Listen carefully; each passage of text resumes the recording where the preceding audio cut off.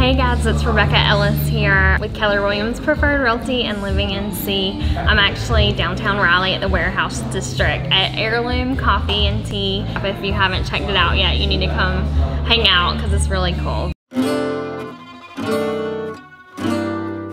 I'm here today to talk to you about what due diligence is. In North Carolina, we have due diligence and earnest money that are due basically once you go under contract on a home. Due diligence is actually non-refundable. It's paid directly to the seller. It basically is your time period to do all of your investigating of the property.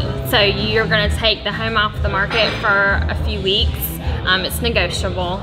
And then for this amount of money, so say $500, you're gonna say, I'm gonna buy 2-3 weeks to do all my inspections, negotiate any repairs, make sure you get your financing in order and all of that. You can terminate for any reason during due diligence. After the end of due diligence, that period ends at a firm time at 5 o'clock on the day it ends. If you actually walk away from the transaction after the end of your due diligence, then you can actually end up losing your earnest money too. So you just want to make sure that you're getting all of your inspections and figuring out if you want to move forward during that due diligence period.